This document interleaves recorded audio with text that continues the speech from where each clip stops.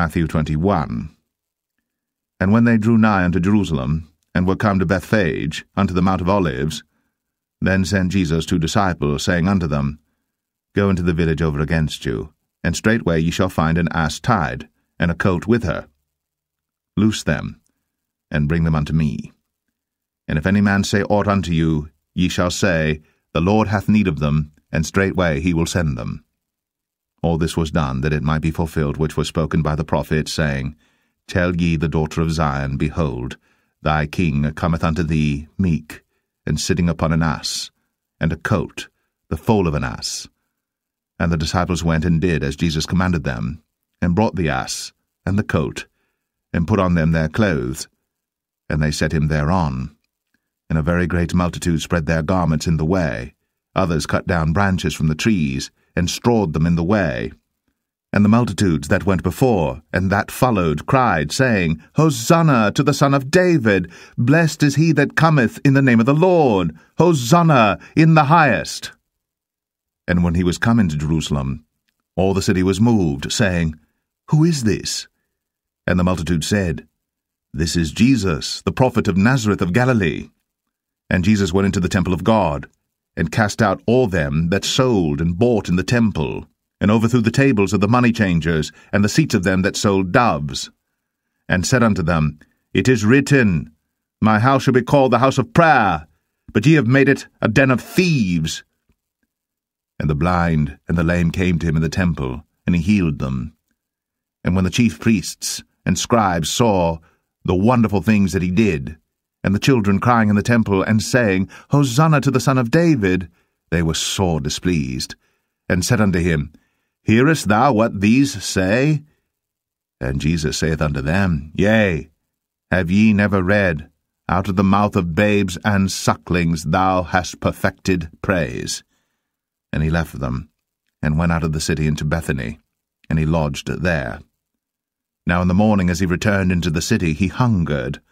And when he saw a fig tree in the way, he came to it, and found nothing thereon, but leaves only, and said unto it, Let no fruit grow on thee henceforward for ever. And presently the fig tree withered away.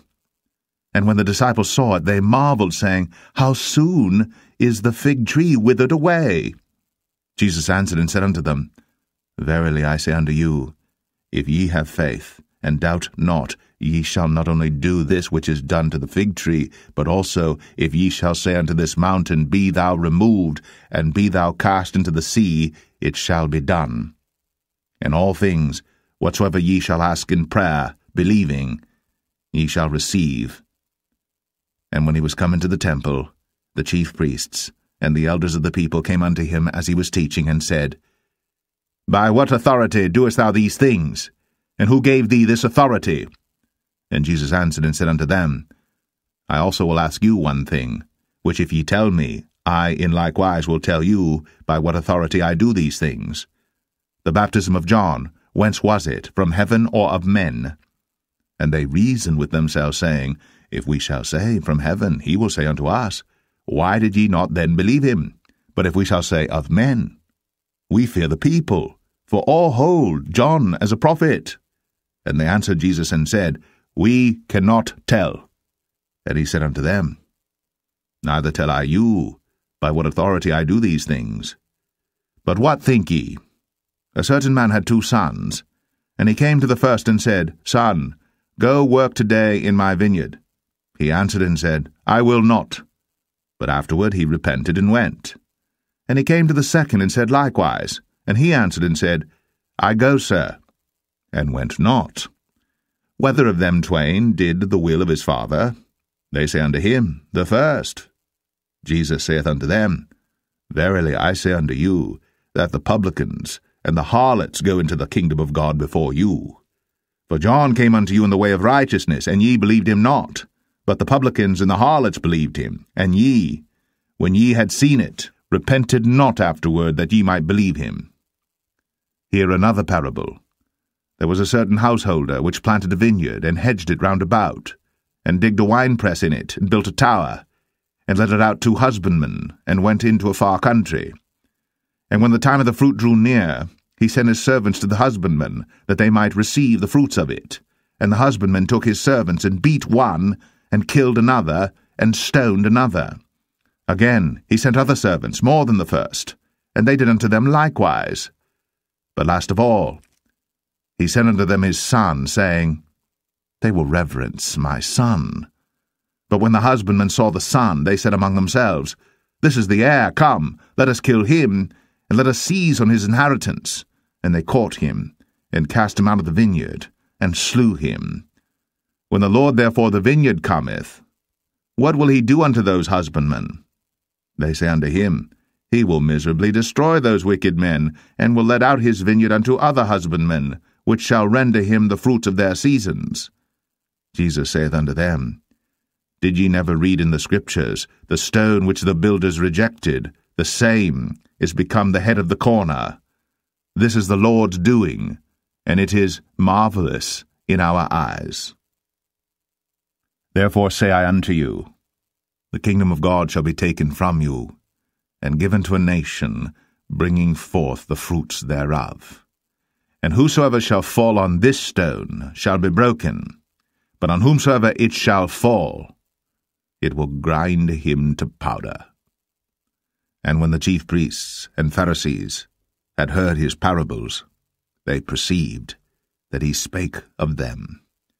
But when they sought to lay hands on him, they feared the multitude, because they took him for a prophet.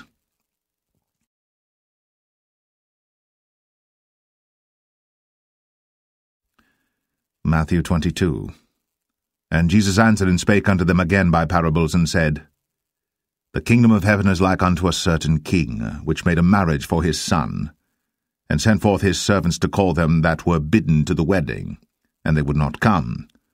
Again he sent forth other servants, saying, Tell them which are bidden, Behold, I have prepared my dinner, my oxen, and my fatlings are killed, and all things are ready.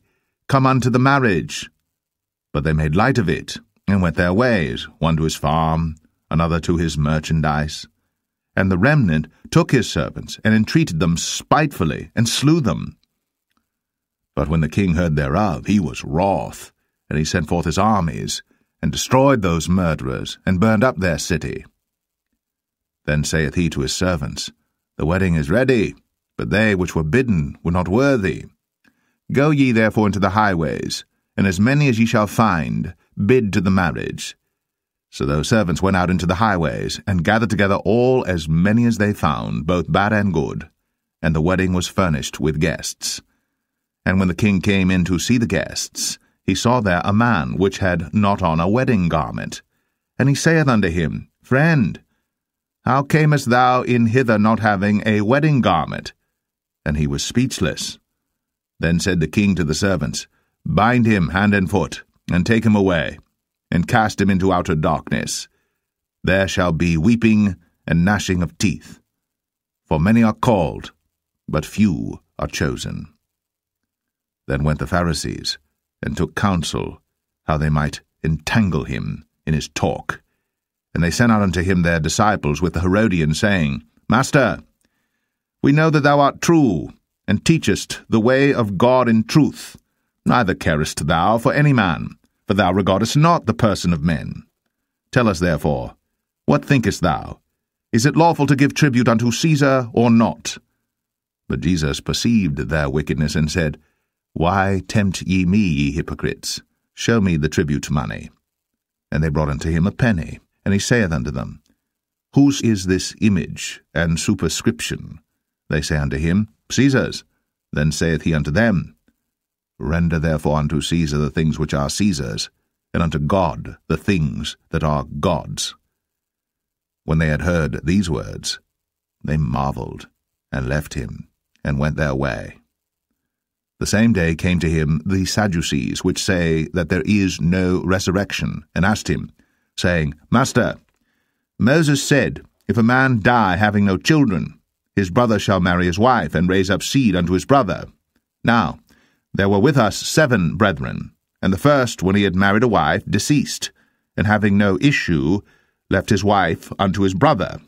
Likewise the second also, and the third, unto the 7th. And last of all, the woman died also.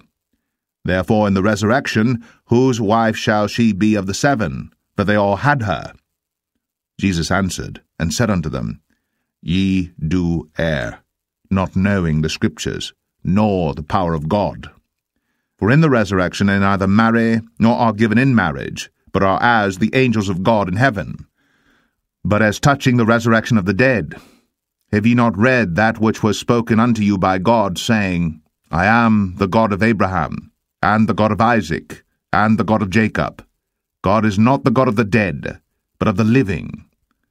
And when the multitude heard this, they were astonished at his doctrine. But when the Pharisees had heard that he had put the Sadducees to silence, they were gathered together. Then one of them, which was a lawyer, asked him a question, tempting him, and saying, Master, which is the great commandment in the law? Jesus said unto him, Thou shalt love the Lord thy God with all thy heart, and with all thy soul, and with all thy mind. This is the first and great commandment. And the second is like unto it, Thou shalt love thy neighbor as thyself. On these 2 commandments hang all the law and the prophets. While the Pharisees were gathered together, Jesus asked them, saying, What think ye of Christ? Whose son is he? They say unto him, The son of David.